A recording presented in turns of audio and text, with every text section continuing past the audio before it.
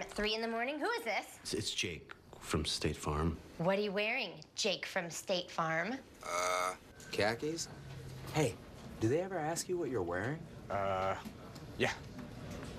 Red sweater, button-down shirt. Like a good neighbor, State Farm is there. Now, ABC 7 News at 11. On your side. We begin with a breaking news alert. And we begin tonight with the New Hampshire primary. Too close to call at this hour. Senator Bernie Sanders and Pete Buttigieg just a few thousand votes apart. These are the raucous campaign headquarters as they celebrate tonight. Some more breaking news. Billionaire Andrew Yang and Colorado Senator Michael Bennet both suspending their campaigns. All right, so let's take a look at the numbers as we know them right now.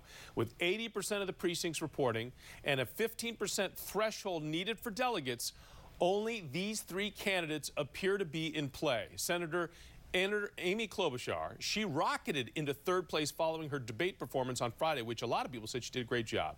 Both Joe Biden and Senator Elizabeth Warren, who's the senator of Massachusetts right next door, they don't even figure in to earn any delegates at all in this.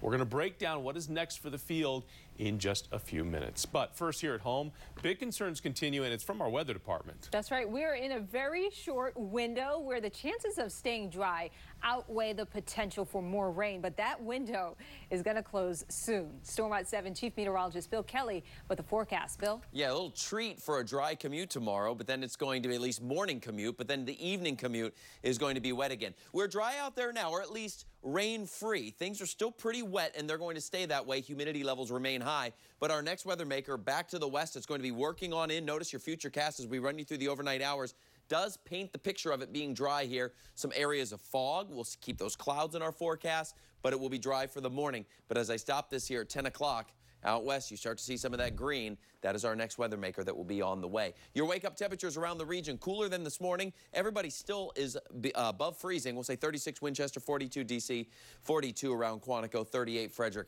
Wait till you see the numbers, both the highs and the lows. We'll have that in just a few minutes. But with the rain that we've seen and still on the way, Storm Watch 17 is on your side. We have a blog with umbrella etiquette. You want to check it out. It's there on our website or on our app as well.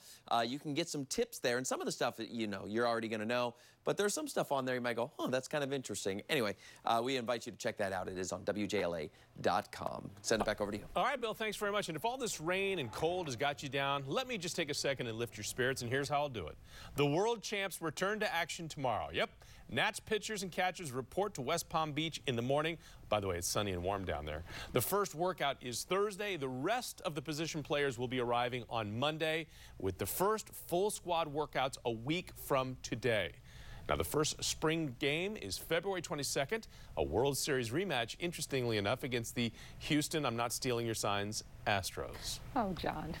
Well, parents and community leaders, they are calling for more transparency when it comes to the future of D.C.'s only public all-girls school. It is essentially borrowing space in a charter school building, and its lease agreement runs through the next school year. Parents, though, are concerned an upcoming move could make it difficult for their daughters to attend. ABC 7's Annalisa Gale is live at the Board of Education headquarters with today's discussion. Annalisa.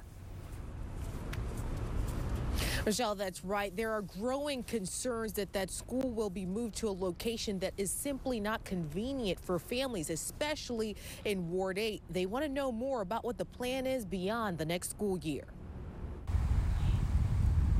I want to keep this school because it's an all-girls school. I don't want no boys there. Students at Excel Academy say to know it is to love it. It is the only public all-girls school in the city. I have a good rapport with her teachers. Parents like Rona Proctor are waiting anxiously for more information from DCPS on what will happen to the school after the 2020-2021 school year. But I know that there's also a growing community that wants to see DCPS's only all-girls school stay right here in Ward 8.